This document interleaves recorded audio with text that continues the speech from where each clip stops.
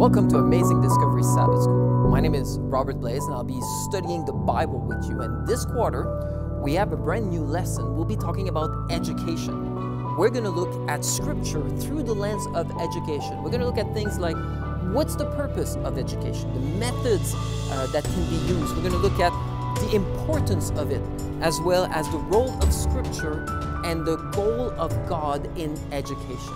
And we'll be studying all of this right here on ADT.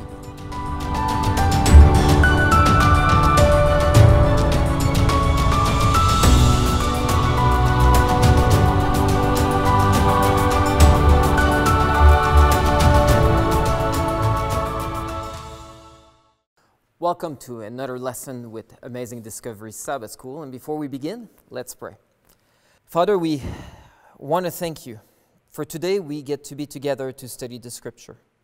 And Lord, we had challenges in our week, and yet, Father, you saw us through, and we are thankful for that.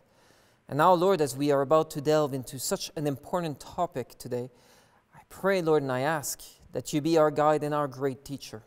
You were the teacher of our first parent in Eden, and you are still our teacher today, our greatest teacher that we can have. And I pray, Lord, that you will educate us today, Lord, in the ways of righteousness and in the ways of truth.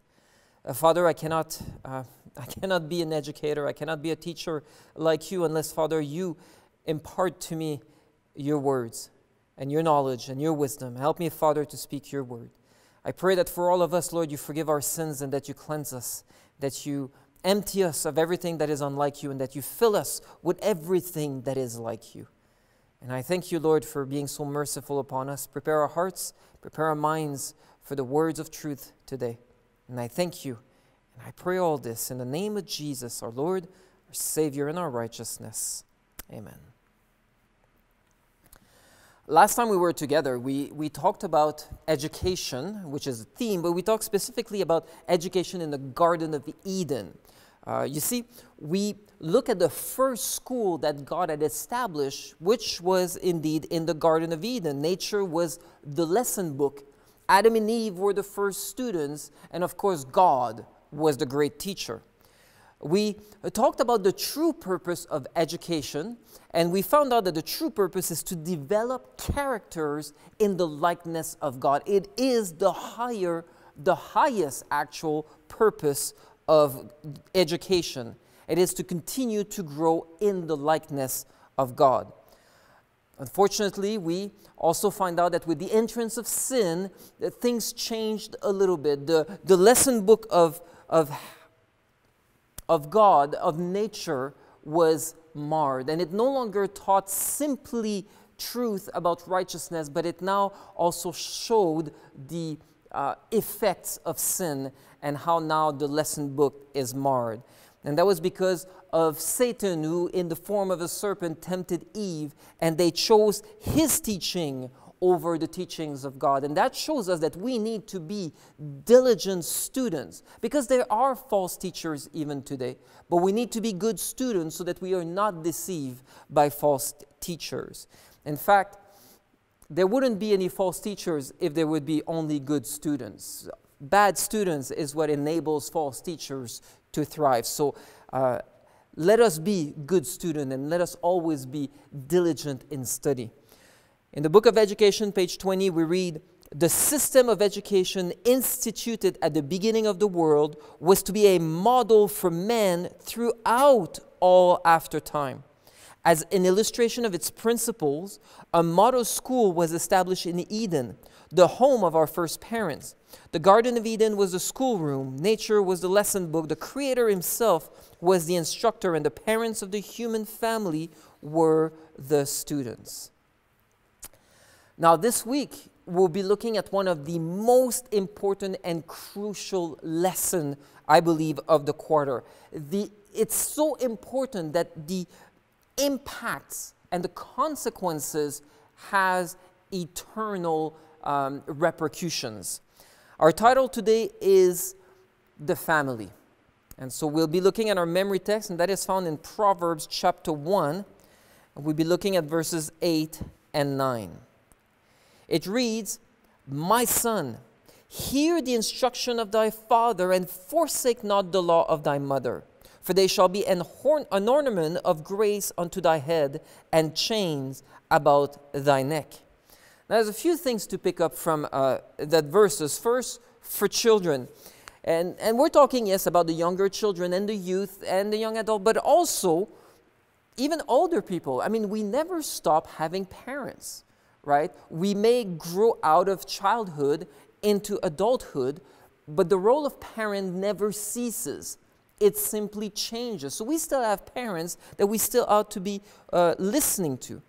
And it says here that the instructions of the father and the law of the mothers are precious. In fact, they're compared to jewelry. In fact, if you want to wear any sort of jewelry, this is the only type of jewelry that the Bible actually commands us to wear.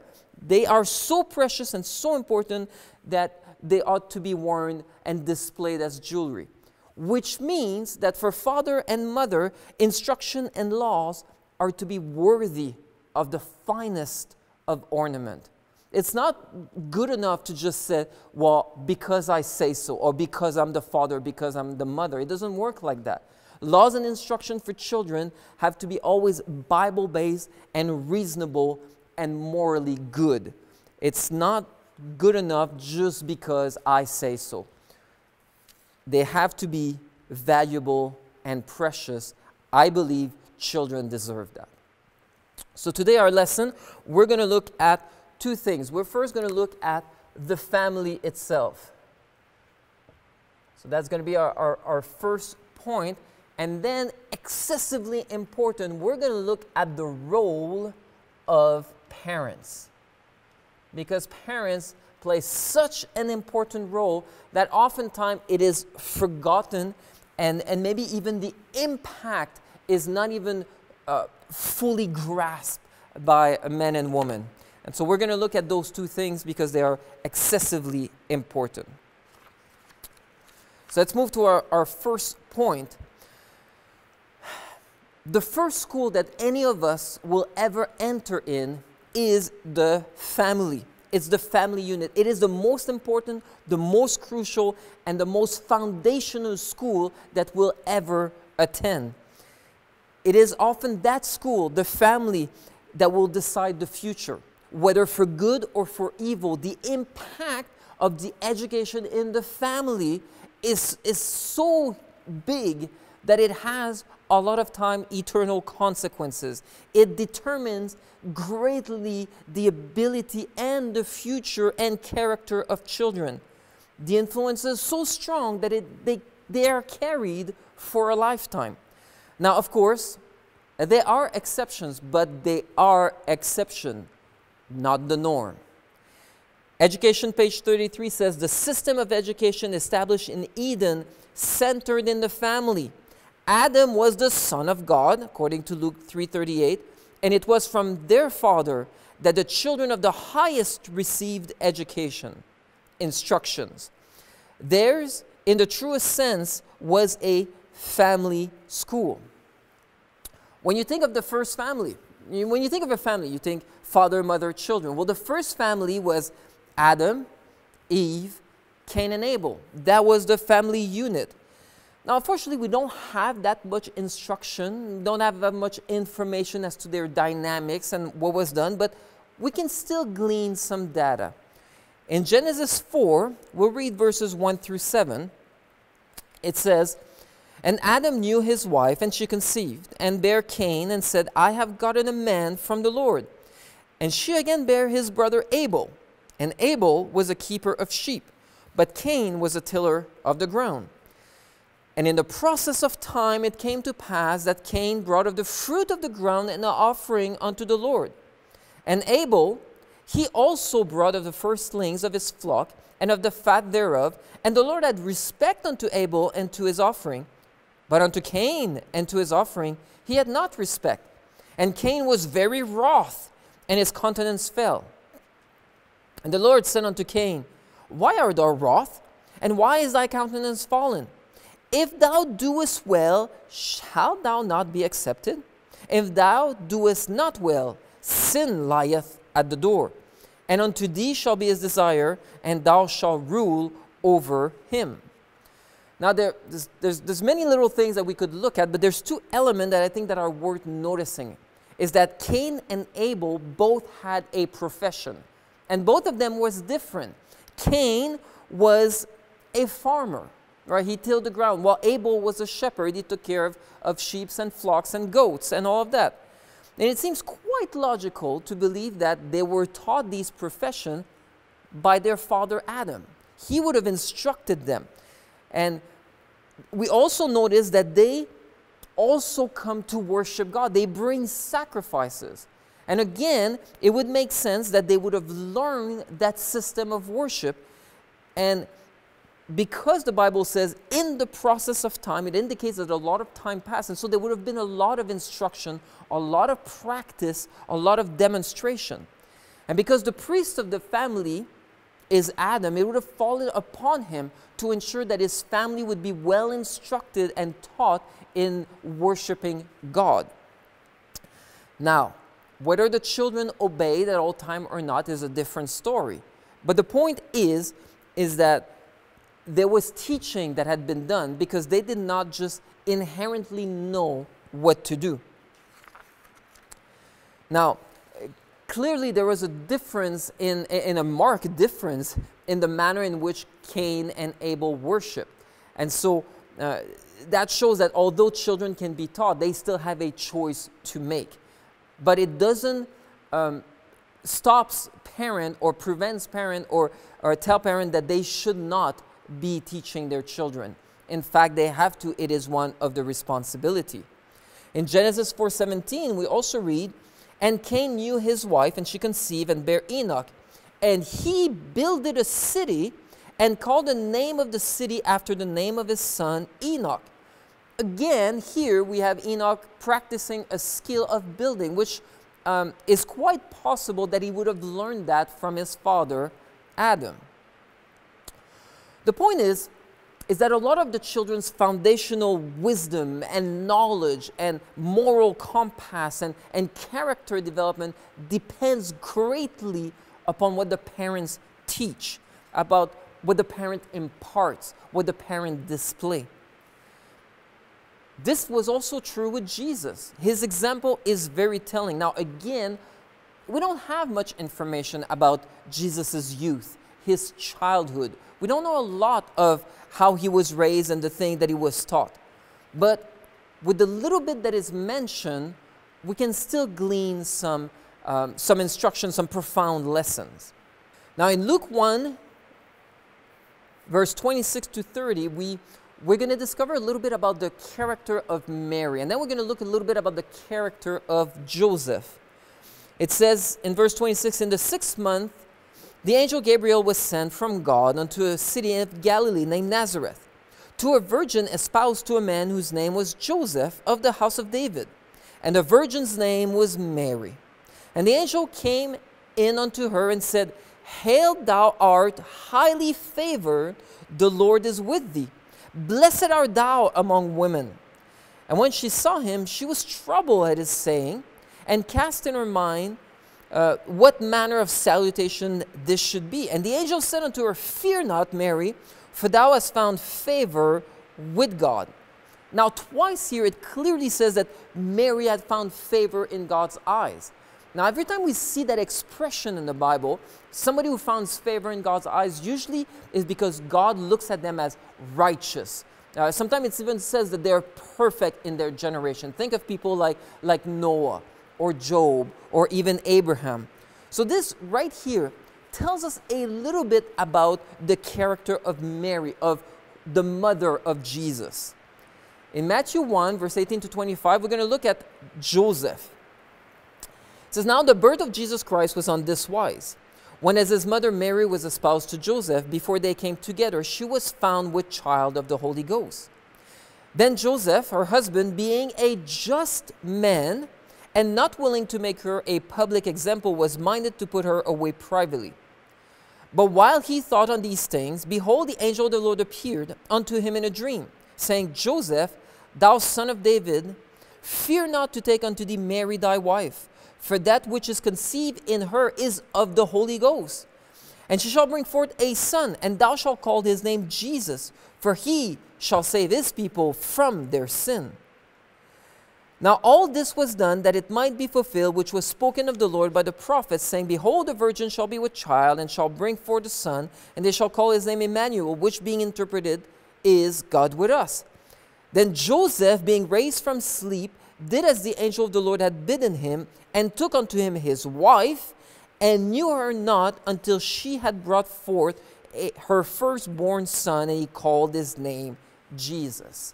Now this is a short passage of, where it describes a little bit the type of man that Joseph was. But here we read that God says that he was a just man.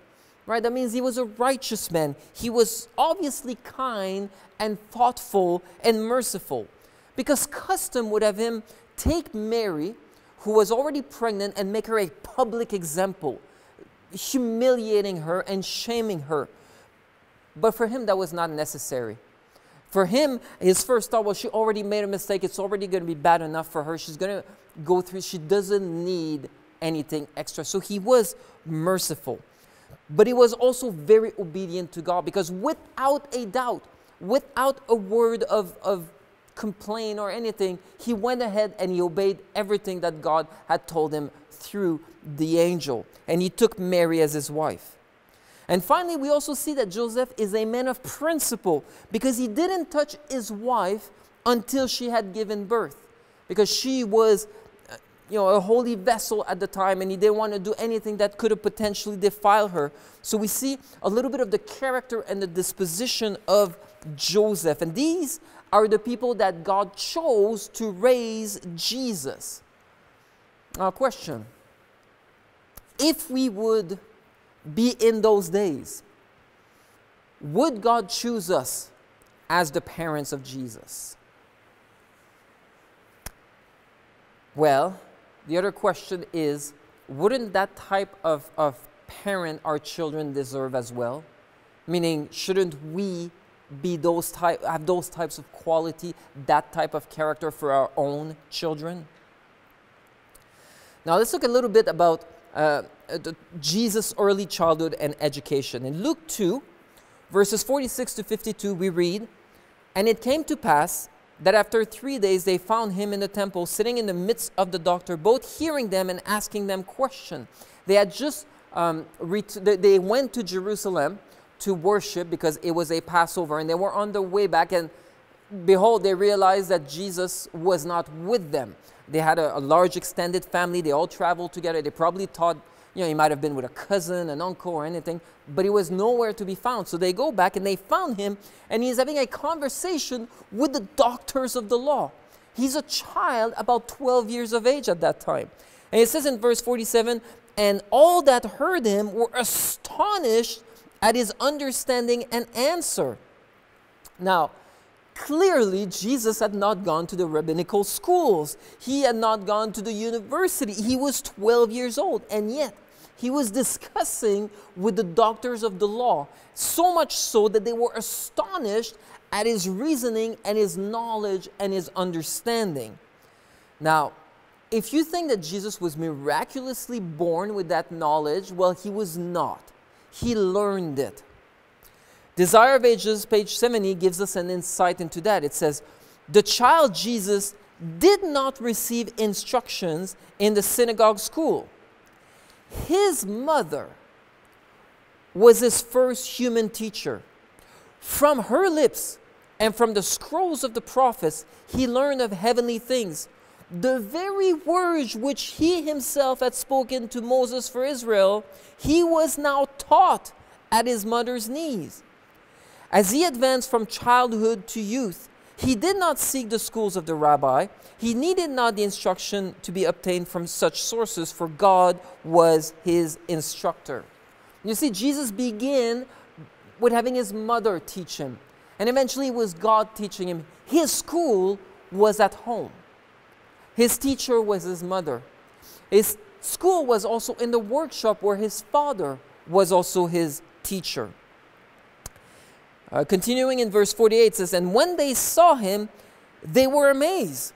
And his mother said to him, Son, why hast thou thus dealt with us? Behold, thy father and I have sought thee sorrowing. And he said unto them, How is it that you sought me? Wist you not that I must be about my Father's business?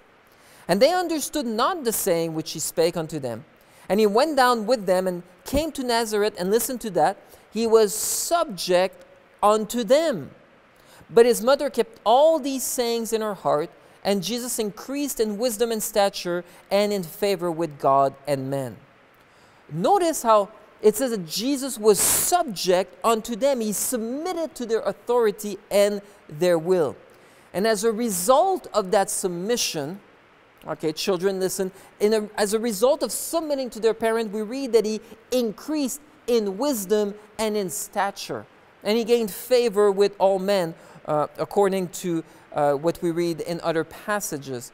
The impact of godly parenting can have on our children is incredible, and it should have that type of impact.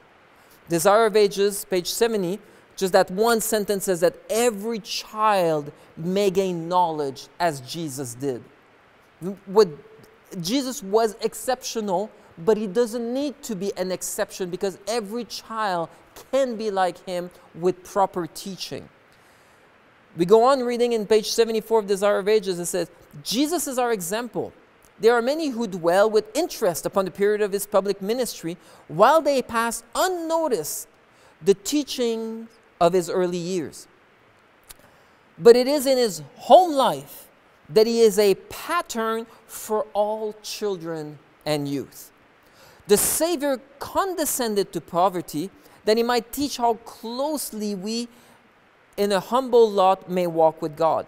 He lived to please, honor, and glorify his Father in the common things of life. His work began in consecrating the lowly trade of the craftsmen who toil for their daily bread. He was doing God's service just as much when laboring at the carpenter's bench as when working miracles for the multitude.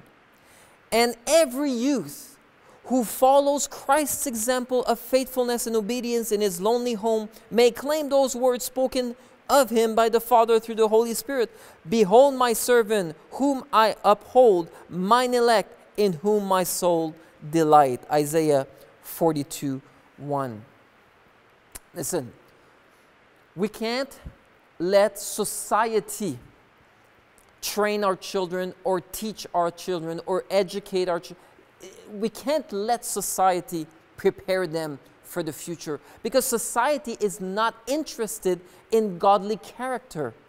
They're interested in consumers. And when you look at the entertainment industry, you look at everything that is being bombarded at children, it's not to make them great people in this world who will change the world. It's to make them consumers, to make them people who will, be interested in spending money and acquiring. It's all consumer-based. The more artificial entertainment that enter the life's child, the more corrupt the mind will grow. A home for a child should be simple, shouldn't be extravagant. Lifestyle should be simple. Remove distraction and employ them rather in useful employment. Play is good, yeah, but that's not all there is. And before somebody starts screaming, let kids be kids, what does that even mean? Because, it doesn't mean that children, all they should be doing is playing and having fun around. It doesn't mean anything. It's never been like that. Yes, there is a time for that, but today we indulge children to be playing, and that's all they do. They become adults, and guess what they're still doing? They're still playing. They're still children in grown-up bodies. Children will eventually become members of society, and what kind of societies do we want? What kind of members do we want in that society? What are we building for tomorrow? It starts with the way we train children. Society is a unit composed of smaller units, and the smallest of that unit that makes the foundation is the family. And so the family is excessively important. Today, families are crumbling all around the place, and because families are crumbling, society is crumbling. The devil knows that the best way to destroy the church, to destroy humanity, is to destroy the family circle. And he attacks it mercilessly. And the easiest way to do that is to attack the head of the family. Because if you get the head of the family, the rest of the family will fall apart. And so men and husband are the target of the devil. And he does so in every possible way. Jesus said this would be a sign of the end.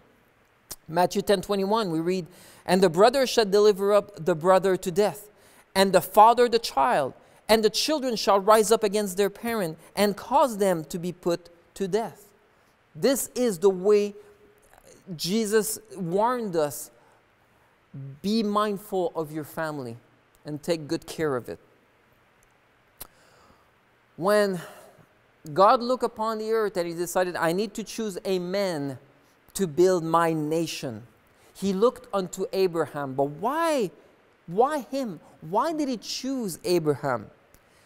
When Jesus himself came to investigate Sodom and Gomorrah before the destruction, he stopped by Abraham's place, and this is what he had to say about Abraham.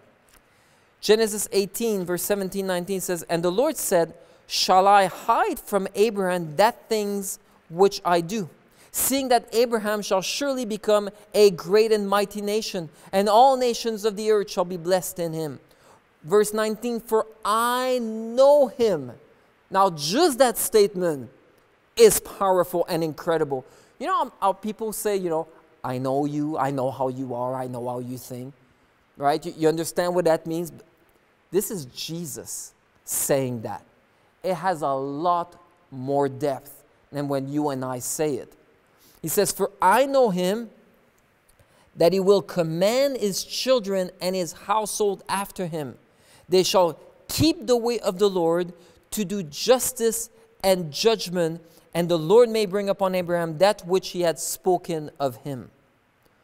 According to Jesus, Abraham, as the head of the family who will become a father of great nation, the reason why he chose him is, number one, because he will command his household well. Let's put household here, yes. And not only that he will command his household well, he will do it after him, meaning that he is the very example of the manner in which he commands. So he's not just going to be teaching for the sake of teaching, he's going to live out his teaching. So they're going to follow him by example. And as a result of this, it says, number two, that the family, his whole household, it says that they will keep the judgment, the statutes, the law, the rules, whatever they're being taught. According to Jesus, this is the reason why Abraham was chosen, because he would command his household well, he would be an example, and as a result of that, his whole household will actually follow and keep the laws of God. That's the type of head of family that God is still looking for. And that's the type of man that the devil is trying to stop from developing in society. Question: what type of man or husband are we? Me and you. We need to be aware of how we teach and how we demonstrate to children how to behave. You know, I'm sure you've noticed sometimes you go to a restaurant and you have children running all over the place, or a store and everything, and you wonder, is that how they behave also at home? Because at home is where the teaching begins. Same thing at church. You know, you can't wait to be at church to teach your children how to behave at church. That's why there's a family altar. That's why they ought to be family worship every evening. It is in the home circle that we have to teach children reverence and how to behave, so that when they come to church, then they already know the type of disposition that they should have. They already know how to behave in the presence of a holy God. It is essential to have family worship for a complete educational development of children. And that is lacking in our families today. I know so many families that do not have regular family worship. It doesn't have to be complicated. It doesn't have to be elaborated. It should be simple, but it should be consistent. And yes, for somebody starts screaming, "You don't know my children." You're right, I don't know your children. But do they know you? Because if they know you, then they will understand. And that's going to become clearer before we get to the end of this lesson. Consistency and frequency is what is important. We need to do that regularly. I guess we have to play the long game. In fact, let me put this on the board. What we saw in the beginning is we saw the importance of the instruction of the father, right? And then we saw the importance of the law of the mother. That was part of our memory text. And these are principles that are very important. For example, when Abraham gave instructions, they were not just words, they were things that he was practicing himself. And that's why when they saw that he's doing it, it's working, I will also follow. Children are the same. Same thing for the mother. Whatever law are in place, they have to be subjected to them as well. It is important to live by example, not just by word alone. And God understood this. That's why when he instructed the parents in Israel in Deuteronomy 6:6-9, we read these important words. And these words which I command thee this day shall be in thine heart, and thou shalt teach them diligently unto thy children, and shalt talk of them when thou sittest in thy house, and when thou walkest by the way, and when thou liest down, and when thou risest up. And thou shalt bind them for a sign upon thy hand, and upon the frontlets between thine eyes. And thou shalt write them upon the posts of thy house and on thy gate. Again, important. 2 words, diligently. That's how we ought to be teaching. It means to be consistent, to be conscious, to be attentive, to be careful, to be precise, to be accurate. Again, consistency is important, diligence. And then he told us to talk about them. When we sit, when we walk, when we rise, when we go out, when we go in whatever we do. Now, the point of this is to say that should be consistent and continually spoken of frequently. It takes time for children to absorb things, and that's why it has to be done all the time, as often as possible. The mind should always be directed back toward God in as many situations as possible. And in a great measure, this was lost. This is lost today. In our homes, our mind are not automatically attracted to God because there's so many things around that distracts. Too many things for distraction that God actually is eclipsed from the mind. And our children, they do not receive the instruction of God that would truly benefit them. God even said that He wants His word to be written on the doorposts and on the gates. Now, in a physical manner, that would be a constant reminder. Every time you enter the house, exit the house, you see the Word of God, and you understand that God is supposed to be living at home, and I ought to be living as I would before a holy God. That's true, but it also means in a spiritual manner, reminding us of the type of people we have to be, the type of character we ought to reflect. There's an effort that is needed on our part to always keep God before us. It's an effort that needs to be done in our household before everyone. We are living epistle, living example of these things. For father and mother as well. For mother, it says in Education 275, the child's first teacher is the mother. During the period of greatest susceptibility and most rapid development, his education is to a great degree in her hand. To her, first is given opportunity to mold the character for good or evil. She should understand the value of her opportunity, and above every other teacher, should be qualified to use it to the best account. This is strong and important, but yes, the outcome lays a lot in the hands of the mother. That is why she has a greater role than any preacher, any evangelist, any pastor, any president of any country. Her role is the most important because she is molding a child, either in the likeness of God or in the unlikeness of God.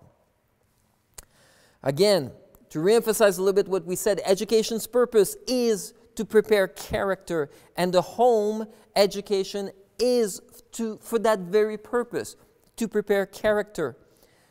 The emphasis is to help every member to develop righteous character, and of course, that is primarily done through keeping God before the members of the family at all time, as often as possible, and by exemplifying God in everyday affair, whatever we're engaged in. In Ephesians 6, we read, beginning in verse 1, "Children, obey your parents in the Lord, for this is right. Honor thy father and mother, which is the first commandment with promise, that it may be well with thee, and thou mayest live long on the earth. And ye fathers, provoke not your children to wrath, but bring them up in the nurture and admonition of the Lord." You see here, everyone has a responsibility in the family. First, the children, but also the parent. The children, they are to obey in the Lord, which means that the instruction that parents gives, again, has to be godly, principle-based, and Bible truth. I'll repeat again, not just I said so. That is not fulfilling this command at all. It has to be done for the best interest and character development of the children, and they must not be provoked, but they must be nurtured. They need to be prepared for the return of Jesus. That's the whole point of the family. That's the whole purpose. Now, I want to share one last thought, one very important aspect that is often overlooked. And that's found in Ephesians chapter 5. And it's passages 22 to 33, but let's start with 23. It says, "Wives, submit yourselves unto your own husbands as unto the Lord. For the husband is the head of the wife, even as Christ is the head of the church, and he is the Savior of the body. Therefore, as the church is subject unto Christ, so let the wives be to their own husband in everything." That's part one. Now part two. "Husbands, love your wives, even as Christ also loved the church and gave himself for it, that he might sanctify and cleanse it with the washing of water by the word, that he might present it to himself a glorious church, not having spot or wrinkle or any such thing, but that it should be holy and without blemish. So ought men to love their wives as their own bodies. He that loveth his wife loveth himself. For no man ever yet hated his own flesh, but nourisheth and cherisheth it, even as the Lord the church." There's a lot of stuff and a lot of information, but I want to take the principle. Husband and wife. And there is a relationship between the two. One when the husband is supposed to love, and one where the wife is supposed to submit. Okay, there's this type of relationship. But the thing is that this relationship, what it actually is a reflection of the relationship between Christ and the church.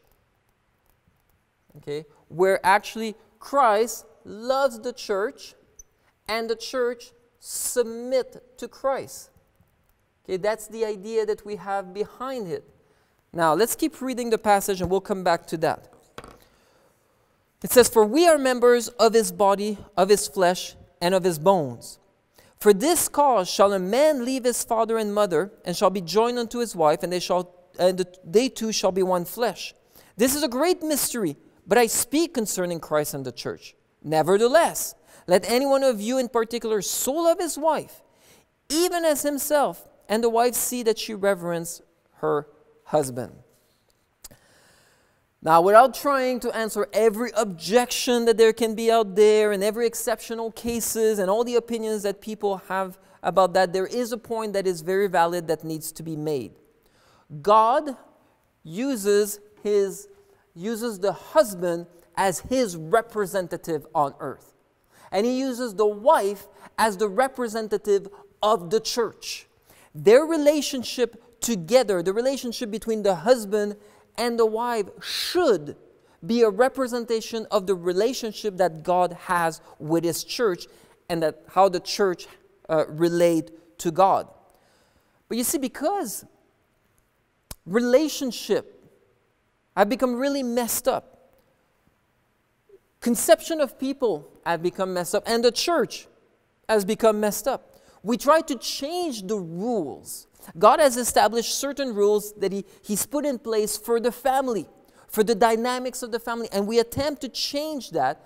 And by changing that, it impacts not only the family, but it also impacts the church. We take away the authority of God in the church, the same way we take the authority of the husband in the family. And the church takes the authority and ignores what God has put in place for them. And then we still expect God to behave the way God should be behaving if this relationship was the way it was. And we do that in the family. We take away the authority of the husband, and we expect the husband to still act as a husband, and yet we've removed what he should have had as a husband.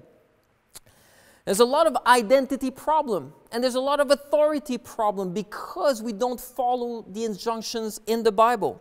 There's a lot of headship problem in the family, and because there's a lot of a headship problem in the family, we end up having a lot of headship problem in the church. And that's why we have all these debates and all these things falling apart. And the reason I'm bringing this up is not to talk about, necessarily husband and wife and how they should behave, because the instructions are there in the scripture and they're clear. I'm bringing this up because there's an impact when we try to change this. There is someone that suffers greatly and we're not even aware of that. And I'm talking about children. You see, children, when they see husband and father and mother, husband and wife, mother and father and mother behaving, that is when they get their first and foundational understanding of what the character of God is and of what God's role is in their life. And they get that through watching the father. Same thing with the mother. As they watch the mother, they get an understanding of the role of the church. And when they look at them behaving with each other, they get an understanding of the relationship between God and His church and the church and God. But because we've changed things in the church, we've changed things in the family, the conception is skewed. And no wonder we have so much problem today. And I want couples to realize that very early on, so that we can hopefully put a stop to all the problems that we get because of these things. It's not the only problem we have, but this is huge. It's big. We're setting up our children for a very difficult journey, sometimes an even impossible journey. So what kind of man and what kind of woman should we be? Now, for those who say, I'm not married, so that doesn't apply to me, that is not true. Because whatever man or woman you ought to be, you should already start working on that now. Because guess what? When you come to the altar and you say your vow, you don't magically become the man or the woman you ought to be. It just doesn't work like that. It's a development that takes time, and it ought to immediately start. It have to start today, so that the character that you want and the character that you're hoping your spouse will have is a character that needs to be developed now, not after. Because after makes it a lot harder. Now I want to leave you with these words this morning and these instructions, but these words, and I took them from Messages, Young People, page 325, and you can find it in so many places. It says, a well-ordered Christian household is a powerful argument in favor of the reality of the Christian religion. An argument that the infidel cannot gainsay. All can see that there is an influence at work in the family that affects the children, and that the God of Abraham is with them. Let us pray. Father, we want to thank you this day. We want to thank you today for, Lord, you've opened some scriptures and some thoughts and some, I would say, some rebukes, Father, for in the way that we have been conducting our families. And Lord, there is changes that needs to be made. For Father, if we wait any longer, the impact might be disastrous and irreversible. And so, Father, we come humbly before you, requesting forgiveness, Lord, and begging for strength to change and to make things right. Father, help us. For many of us, our families are not well ordered and they're not what they ought to be. And so, Lord, I pray and I ask that you make us men and women and children in the likeness of Jesus. At whatever stage of life we are at, Father, help us to be more like Jesus. He is the pattern for everyone, whether it's children, youth, or adults. Help us, Lord, to seek to do your will in our family. Help us, Lord, to follow the example of a man like Abraham, of a woman like Mary, of a man like Joseph. Help us, Lord, to do what is right and to be just and righteous.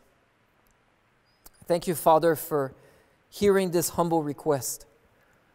Please be with us, Lord, and continue to teach and instruct us as, Father, we want to develop characters like Jesus. I thank you, Lord, for what you've done and what you will do and what you will bless us with shortly. And I pray this in the name of Jesus, our Lord, our Savior, and our righteousness. Amen.